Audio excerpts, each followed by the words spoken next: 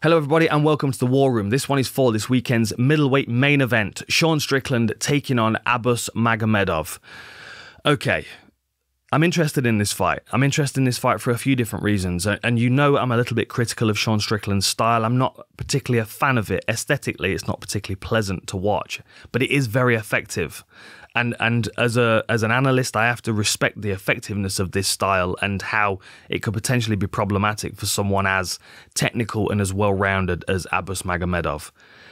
Before we go any further, I've got to give a shout out to our wonderful sponsor for this show, Elion. ElionParis.com. Go and check out their stuff.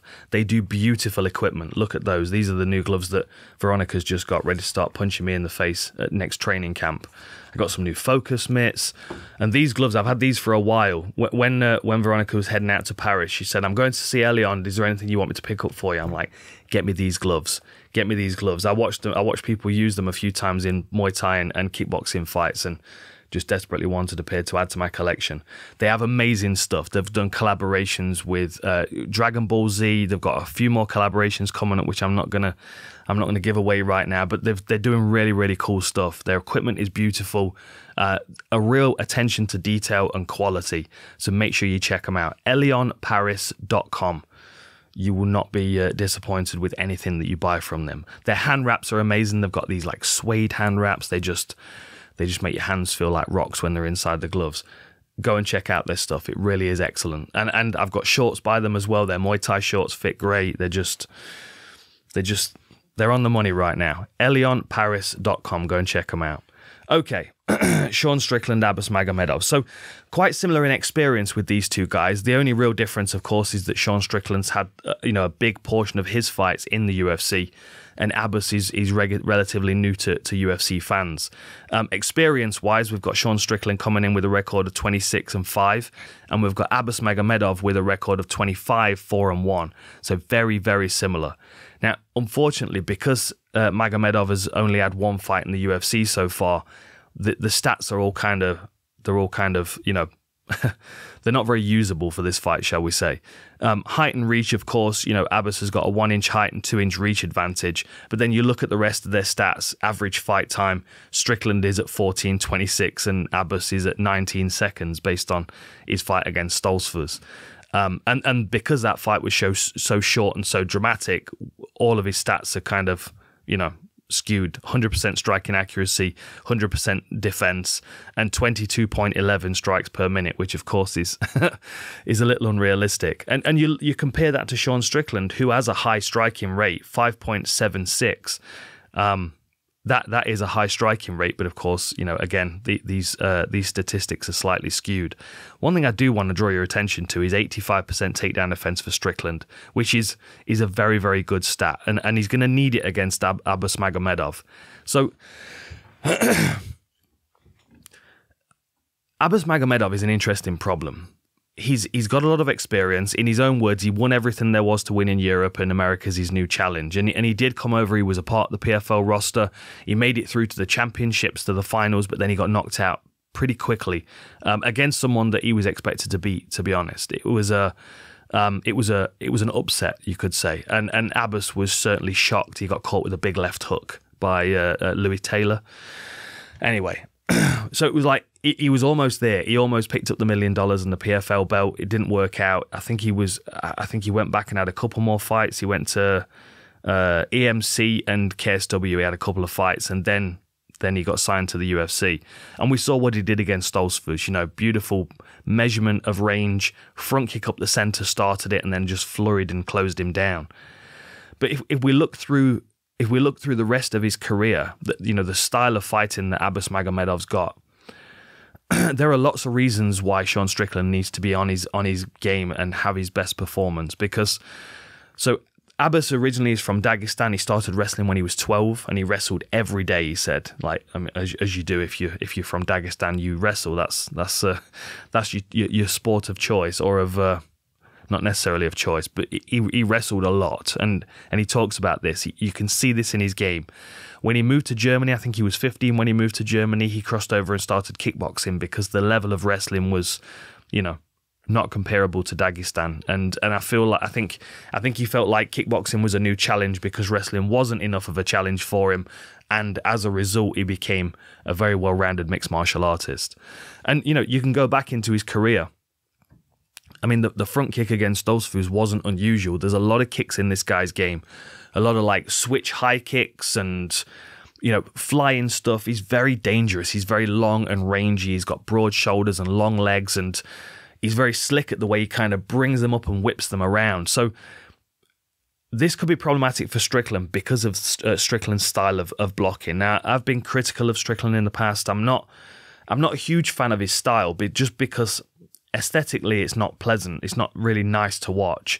Like, he makes a lot of mistakes. There's a lot of things he does which you wouldn't teach someone to do. Let's put it that way. But because he's done more sparring than he's had coaching, by the look of it, he's developed a style that works really well.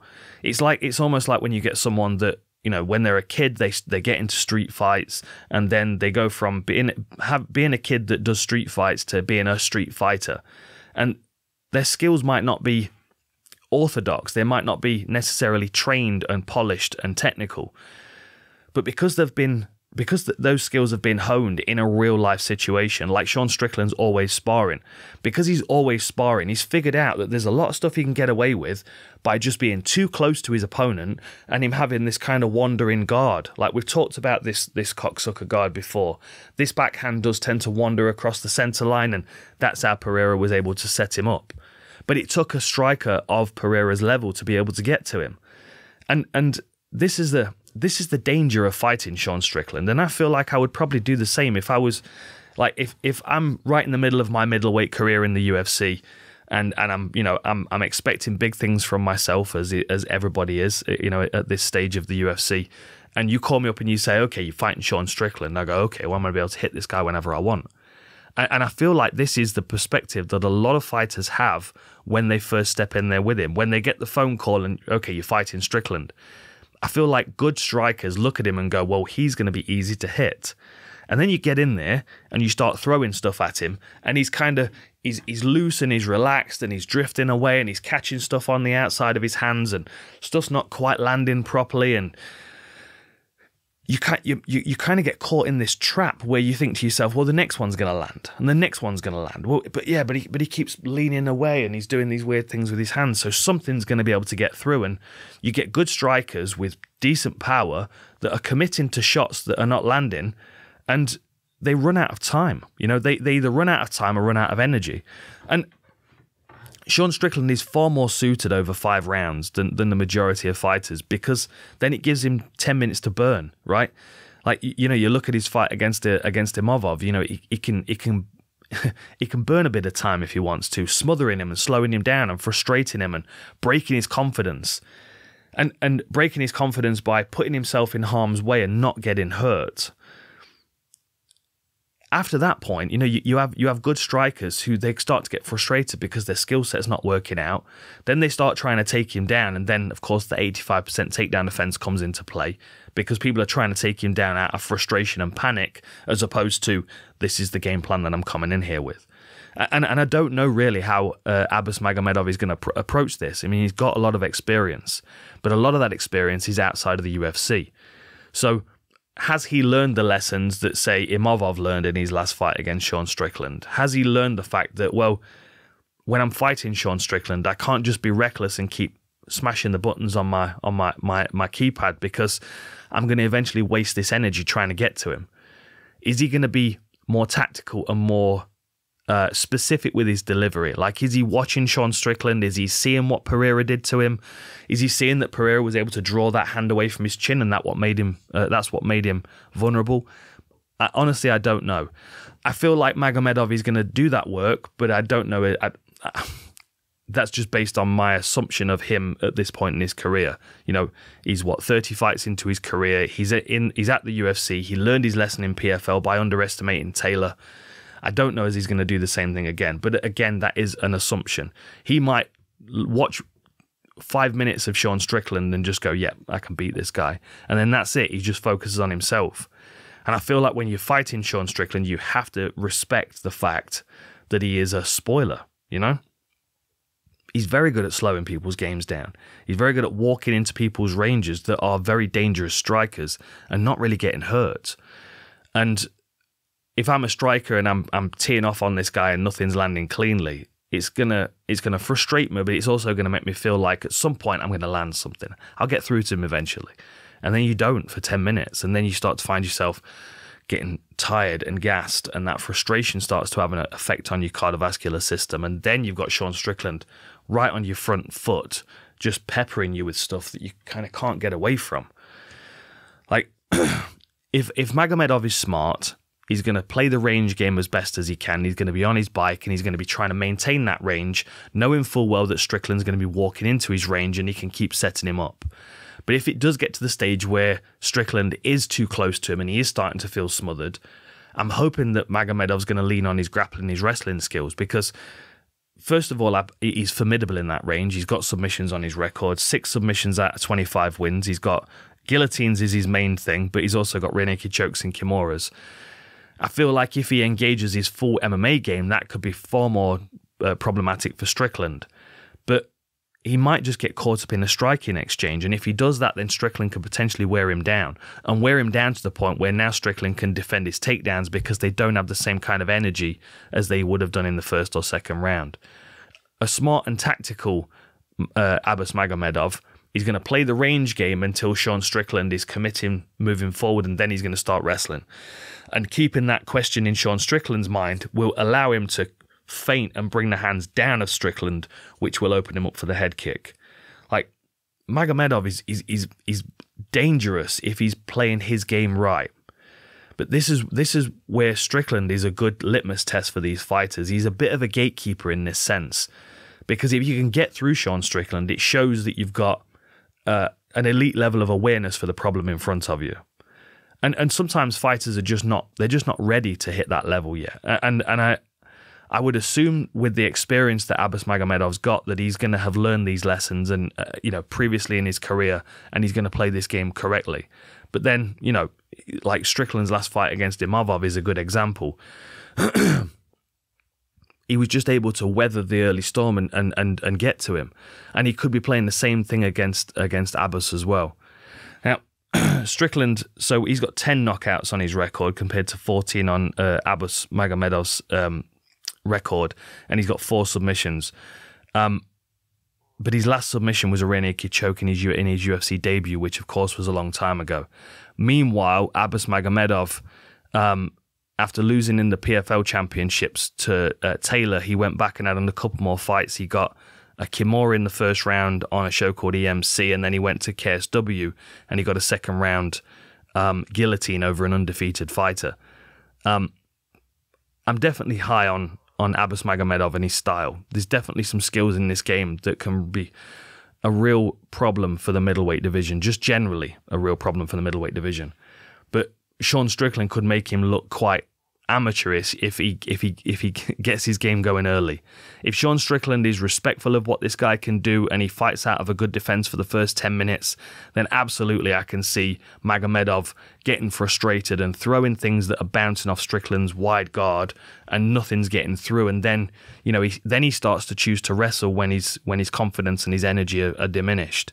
And then Sean Strickland, of course, spends the next 10-15 minutes of a 5-round fight walking you down and beating you up and leaving a really strong impression on the judges. If I'm Abus Magomedov, I'm utilizing my full MMA skill set. I'm using my kicks around the sides to draw his guard away. I'm using my kicks at the center line like we saw against Stoltzfus, and I'm using my heavy hands at reach to be able to pepper him behind those kicks. Using kicks to open up channels for punches, he's going to be smart, and feinting with punches to open up channels for kicks, he's going to be really smart. I feel like the risk in fighting Sean Strickland is you feel like he's too easy to hit, so then you just unload without a plan. And if we watch Alex Pereira, the point of difference in that fight is that he recognized that there's ways to get around Sean Strickland's guard, and it's not with the first punch. It's the drawing the hand away and opening up those channels. And we've seen fighters struggle with that. We saw Cannonier struggle with that. We saw Imavov struggle with that. Abus Magomedov, with his experience, with his skills, he might be able to find ways around around that weird guard of Sean Strickland. But he's also got the option to grapple and wrestle. And I feel like that, the dual threat that he brings to the table, as long as he utilizes that dual threat and doesn't get drawn into a let's stand and trade with Strickland, I definitely feel like Abus Magomedov could emerge this weekend as a new problem in the middleweight division that people have not quite realized has arrived yet. I mean, that fight against Osfus was just so fast that it was like, well, let's see if he does that to somebody else higher ranked. And then they give him Strickland, who, to be honest, and respect to Strickland, he didn't need to take this fight. Like, this is a big risk for him. And because Strickland is this guy, he's going to open the door for these young fighters to step in, and they're going to step in there with excitement. And, this is where his game is a real test for these fighters coming through before they step into the top 5, top 10. That Strickland test is almost necessary at middleweight now in the UFC, because if you can't get around Strickland, you don't have the maturity in your game perhaps to progress to the next level yet. And I feel like Sean Strickland is a big wake-up call for a lot of these fighters. Now, whether Abus Magomedov needs that wake-up call or whether he's had it previously in his career, that's a different question. And one that we're going to find out this weekend. What haven't I said? I mean, like we know Strickland's style. We know how good at hand fighting he is. Walking into someone's range and tying their hands up can be really exhausting. John Jones is really good at it. We see him do that all the time, reaching for hands, and like it distracts people. It narrows down people's options because you feel like this hand's being tied up, so I'll hit him with this one. And then it makes it easier for them to read what's coming. You've got to find a way of alleviating the pressure from Sean Strickland. And if I'm Abus Magomedov, I've got a really, really long jab, even though there's only an inch difference in reach.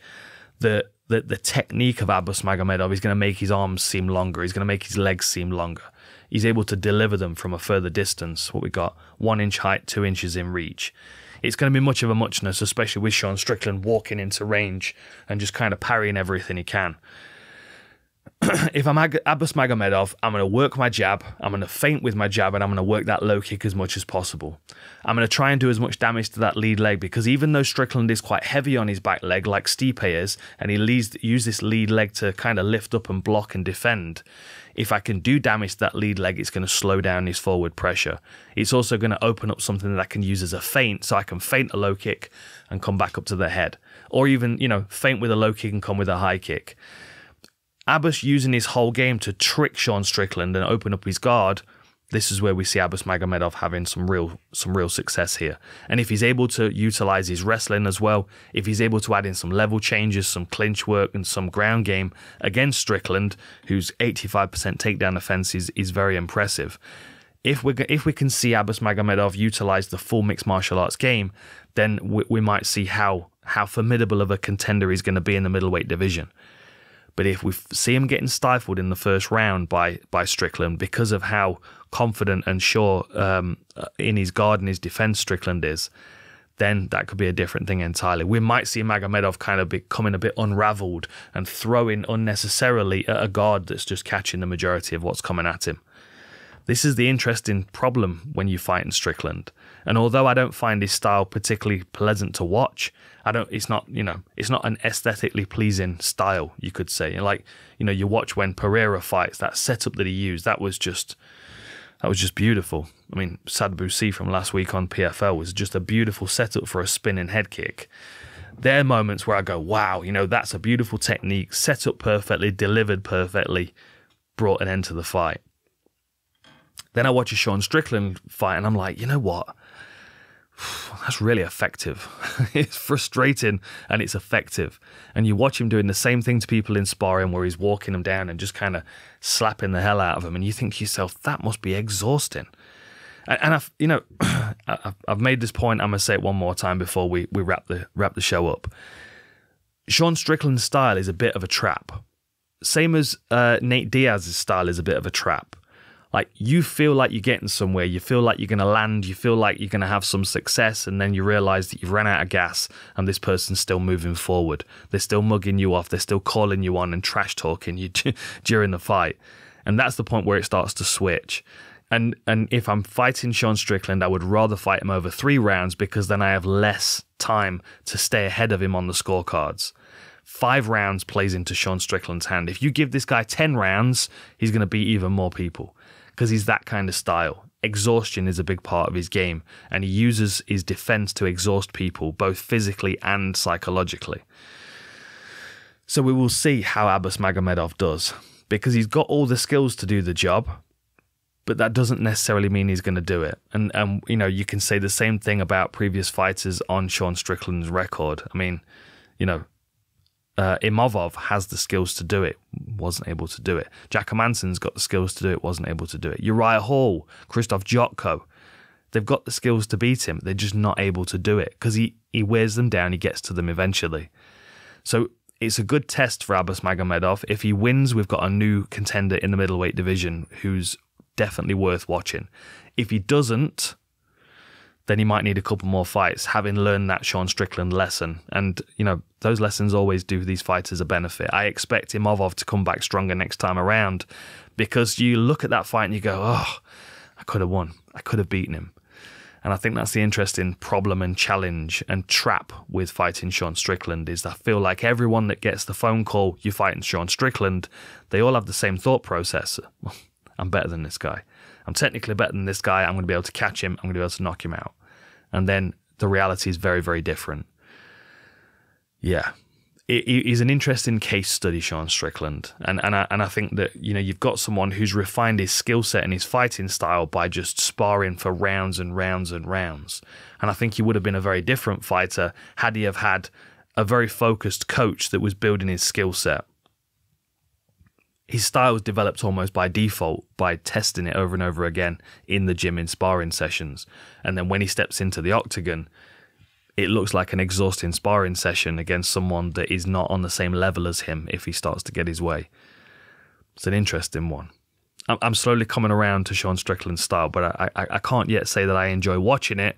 I just appreciate the effectiveness of it.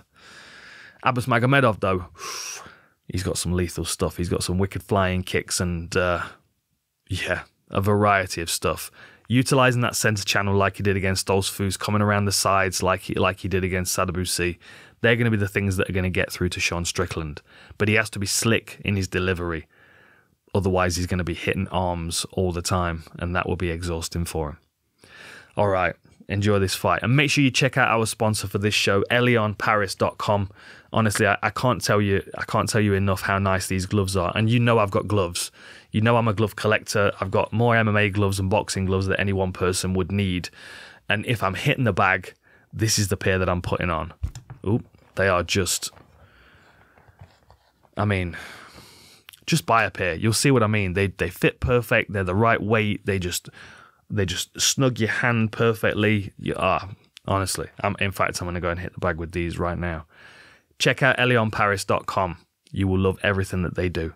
Thank you, and I'll see you next time.